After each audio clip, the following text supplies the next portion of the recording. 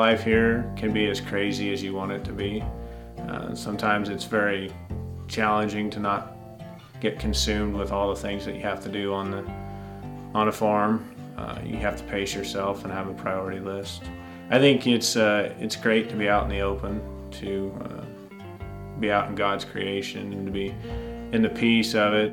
I have cattle, so I get to see new life being born in the winter. And it's very humbling to be there when a new calf is born and to see it to survive and to do well, and its mom take care of it in nature. What makes my life complete is just my family and God, and trying to stay humble and grounded and do whatever it is that He's called me to do, which I'm still working out every day. I was born in Plainville, Kansas, which is not too far from here. I grew up in Tacoma. That's where I would say I was raised. I grew up in the church. We went to church every Sunday. I feel like we had a pretty good relationship with Christ. There's definitely a time after high school where I fell into working during the week and partying on the weekend, and I really fell away from God and didn't have a relationship with Him. In my mind, I was a good person. At the core, I was a good person, even though I didn't do anything for anybody else, and I was really pretty selfish in almost everything I did. I was a good provider for my family. I went to work every day, and I was responsible in that regard, but I had my own time, and I really struggled with alcohol in a very real way. She prayed for me, devoutly for several years. She got very connected. It was easy to see the change in her, that she was becoming a different person. I was working on my relationship with God as well, but I kept that alcohol addiction. As I lied to myself, it's not that big a problem. It wasn't until I quit that I realized how big of a lie it was and how much of a problem I had and how much my life had been centered around that. I realized, the friends that I once had they were still friends, they were still acquaintances, but we really didn't have anything in common. There was a time there where I had to kind of relearn what life was about and what I was doing, and in that time, my relationship with Christ got a lot better.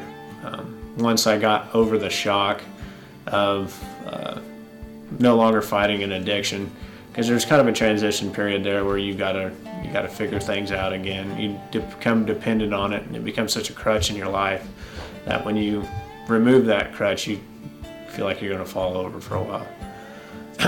But after I'd quit drinking for 6 months or so, I realized that it was a burden on my life. It made things tougher.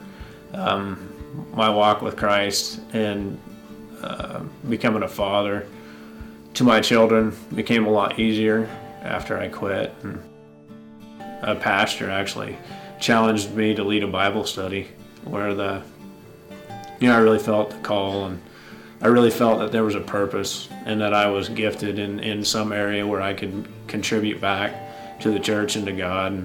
And salvation is not earned, but it's not until you take a vested interest in serving the Lord that I felt a connection. From there, I took a challenge to learn more about God, because I was leading other people, so I felt if I was gonna lead other people, I needed to know. So during that time of serving others, I actually grew more.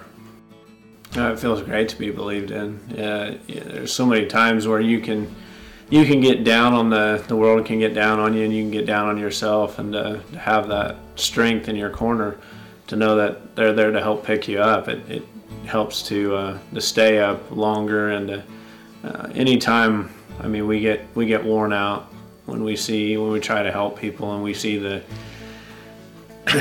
just see all the hurt in the world, and so to have that person in your corner that will be there and help pray for you and pray for whatever you're going through, and to just share your heart for Christ and to help you in your walk.